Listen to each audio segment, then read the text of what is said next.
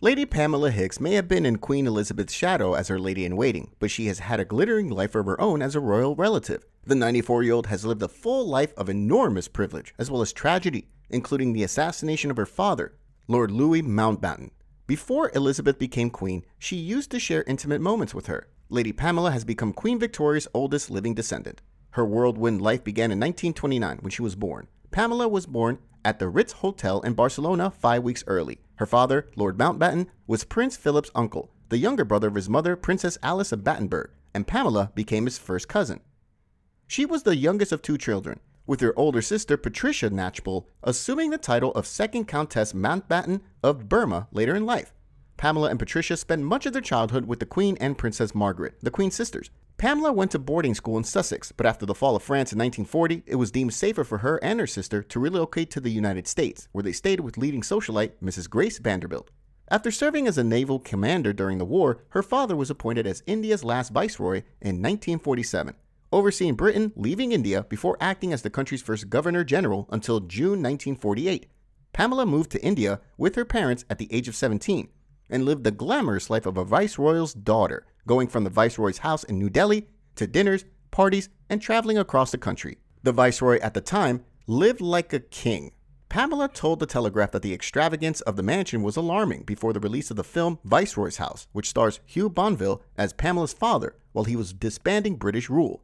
There were 25 gardeners solely responsible for flower arrangements, and one man who did nothing but prepare chickens. The house was so large that it took 10 minutes to get to dinner on time. It was rumored that Pamela's mother, Edwina, had an affair with India's prime minister at the time.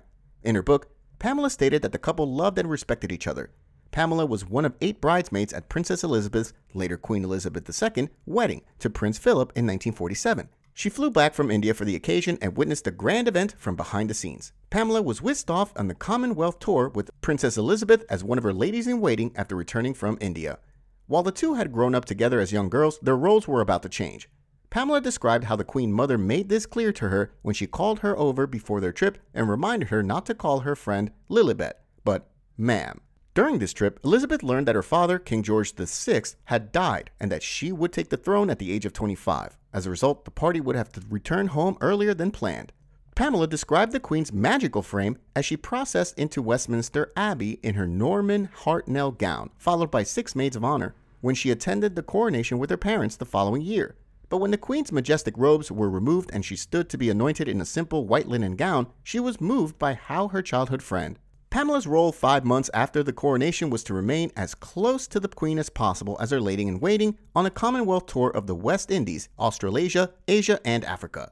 Throughout their close relationship, she collected amusing stories about the Queen. Even though they were very intimate, funny moments when they were not in public duty, you still get that sense from Pamela that she's not with a friend that she is with the Queen. Pamela married interior decorator and designer David Hicks at Romsey Abbey in Hampshire on January 13, 1960, in an extravagant wedding. While the Queen attended her sister Patricia's wedding as a bridesmaid, she was unable to attend Pamela's wedding because she was heavily pregnant with Prince Andrew at the time. The Queen Mother, Prince Philip, Princess Margaret, and Prince Charles all attended, and Princess Anne, who was only 9 years old at the time, was a bridesmaid. The couple had 3 children: Edwina, the Queen's goddaughter, Ashley, Prince Philip's godson, and India, King Charles's goddaughter. India followed in her mother's footsteps and was a royal bridesmaid at Charles and Diana's wedding in 1981. The Queen was always ready to help her friend in difficult times, such as when Pamela's father was murdered by the IRA. Lord Mountbatten and some of his family took a boat trip in 1979 while staying at their holiday home, Classybon Castle, near the village of Cliffoney, County Sligo, in the Republic of Ireland. A planted bomb blew up the boat, instantly killing Lord Mountbatten, his grandson Nicholas Bradbourne, and family friend Paul Maxwell. Lady Bradbourne, his son-in-law's mother, died the next day, and the others on board were seriously injured. Following the incident, the Queen dispatched her private helicopter to pick up the children. Pamela also expressed a lot about her admiration for the Queen before her death. Pamela and her daughter attended the Queen's funeral together last September, as India shared photos of herself and her mother dressed in mourning garb. Following the Queen's funeral last year, India stated that her mother hoped to be one of the few people to have attended 3 coronations by attending King Charles III's coronation. On her 94th birthday, she was informed that she had not received an invitation to the ceremony, which was to have a much smaller guest list than the Queen's in 1953.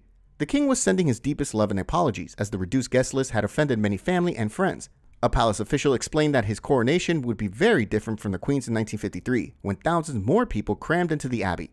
The 8,000 guests would be reduced to 1,000, reducing the state's burden. India insisted Pamela was not offended because invitations were based on merit rather than aristocracy.